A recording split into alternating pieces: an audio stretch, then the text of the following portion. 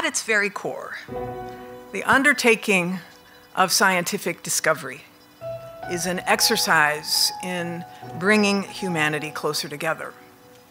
That exercise's hypothesis is that for all our differences, we are equals under the laws of nature.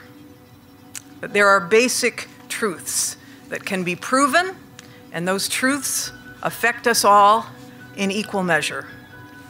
This exercise in scientific discovery has a method, which is to take the brightest ideas from the brightest minds, regardless of background or nationality or identity, and put them to the test.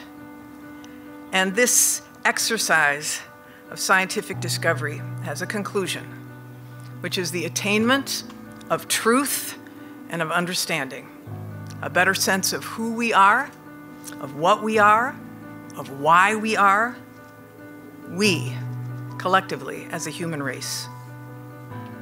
In 1888, French chemist and father of the germ theory, Louis Pasteur, spoke at the opening of a Paris institute that was created in his namesake. His words are particularly powerful today.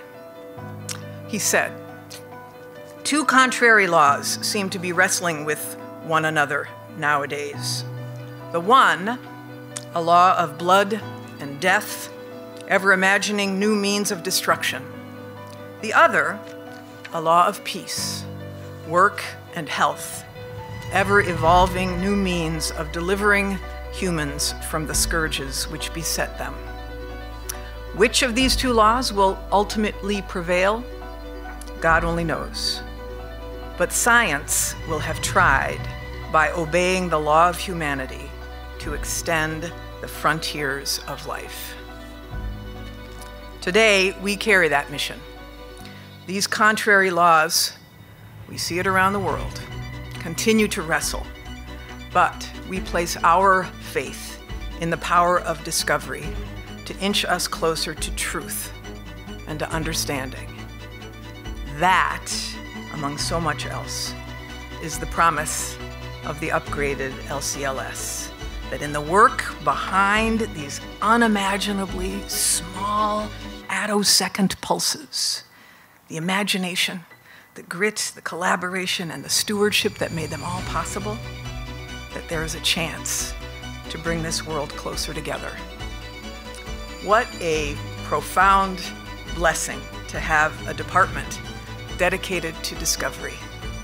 What an extraordinary gift to have a country full of generational scientific talent. And what a necessary moment to attend to extend the frontiers of life. Today, and always, I am proud to be your Energy Secretary. Congratulations on this milestone. I cannot wait to see what truths you discover next in this grand exercise that brings humanity closer together.